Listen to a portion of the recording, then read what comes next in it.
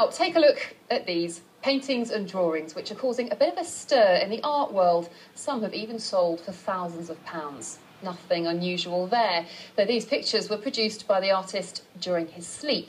London artist Lee Hadwin has a strange nocturnal habit, as our entertainment's correspondent Brenda Amanis has been finding out.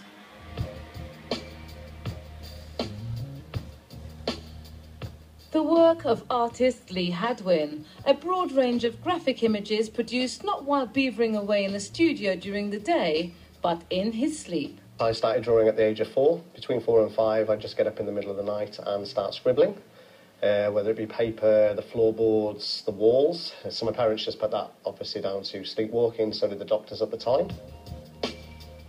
It was only until I reached probably around the age of 15 or 16 I started doing more intricate stuff.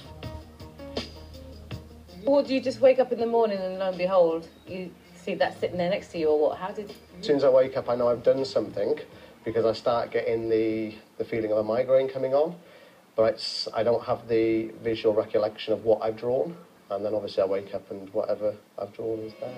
Lee's friends have filmed his nocturnal creative episodes at his South Kensington flat, so we sought medical advice. What we're seeing is really the mind very, very active.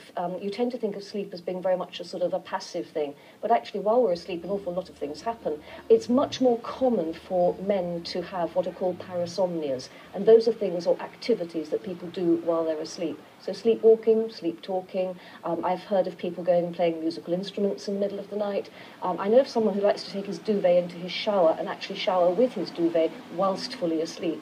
Lee has been analysed several times by the Edinburgh Sleep Clinic and cannot paint while in a conscious state. In fact, he got a D in art at school, but he has produced over 200 pictures while asleep. Some art critics just say that it's not art because I'm not conscious.